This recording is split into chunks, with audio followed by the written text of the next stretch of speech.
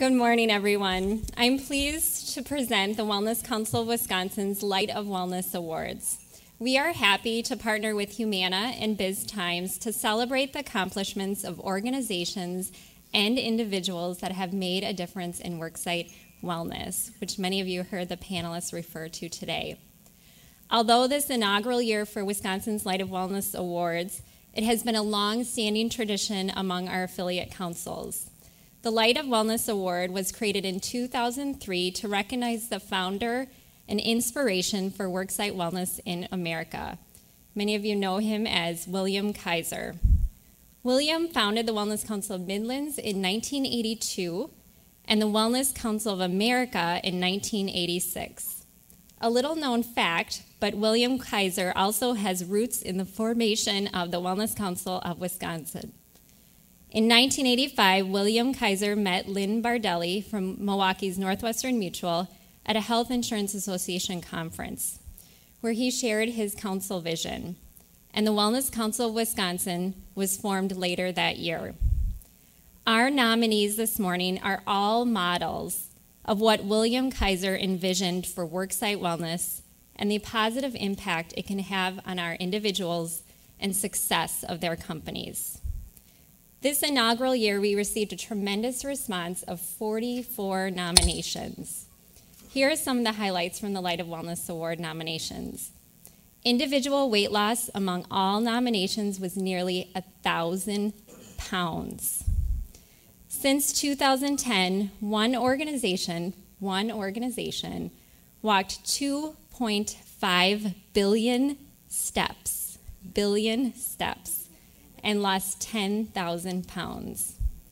At one company, 80% of employees utilized the fitness center, measuring 18 plus hours of exercise per day. A unique Drive Well, No Cell campaign garnered participation of 277 employees who pledged to refrain from texting or using a cell phone while driving. Many countless more risk reductions and biometric measures. The Light of Wellness Award has 3 categories: healthy behavior, leadership, and rising light. The award panel of industry leaders have chosen one winner in each category and multiple honorable mentions. As you can imagine, these decisions proved to be very difficult.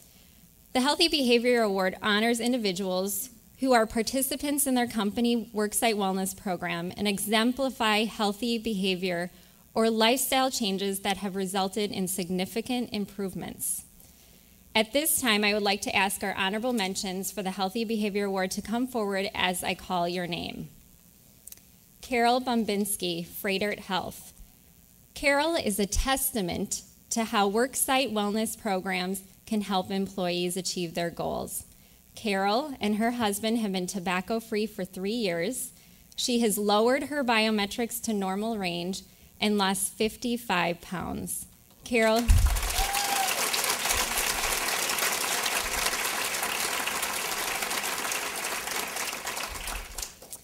Craig Geiger, Angwell Environmental Systems Incorporated.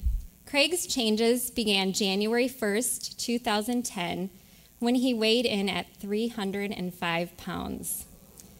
After countless hours in the company on-site fitness center and newfound love for 5Ks, 10Ks, and even 15Ks, Craig, as you can see, is 100 pounds lighter, happier, healthier, and most of all, a leader for his family, his son, and his coworkers.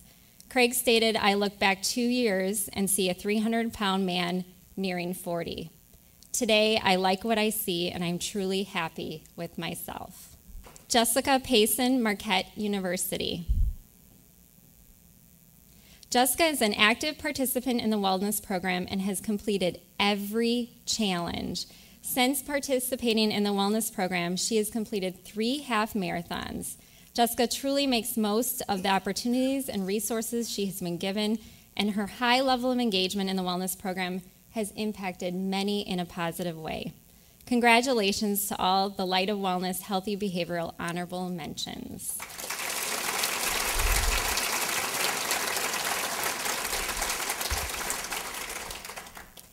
Next, I'd like to introduce the Light of Wellness Award winner for the Healthy Behavior Award, Robin Nicholson of Appleton Papers.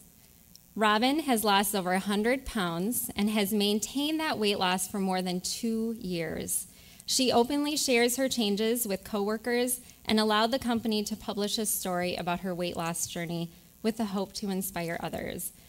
Robin took advantage of many programs at Appleton, starting with a health risk assessment, and has continued this each year. She works with a health coach to create diet and exercise plans, and she utilizes the on-site fitness center and participated in Weight Watchers to learn portion control. As a result of these changes, Robin is off her blood pressure medication. She no longer has joint pain. She sleeps better. She has higher self-esteem and more energy. She has inspired countless employees by her actions and story. Congratulations, Robin.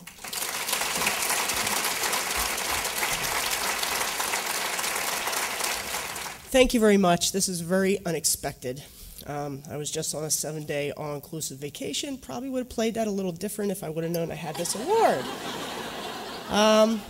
Anyway, I'm far from perfect, but I have committed to a healthy lifestyle forever. It's a never-ending challenge. This morning at the hotel gym, it all came together, what I was going to say. By the way, I was very lonely there this morning.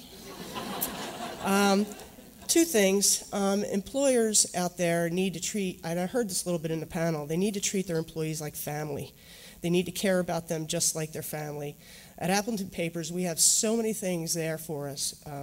Health risk assessments, health coaching, lunch and learns, after work programs, yoga, boot camp. Sometimes it's in your face. But you know what? If I have a family member that's overweight or a best friend that's overweight and unhealthy, I get in their face. And really, that's really what we need. This is so important that you really need to get in their face. And pretty soon it takes hold and people realize. And the other thing I have to say is, if you need to make a healthy lifestyle change and you're aware of it, I hope you find that motivation within yourself to be able to do that. And if you have a lot of weight to lose, baby steps. Start with baby steps, and all things are possible. And my new motto, I'll share with you: thoughts become things, so choose good ones.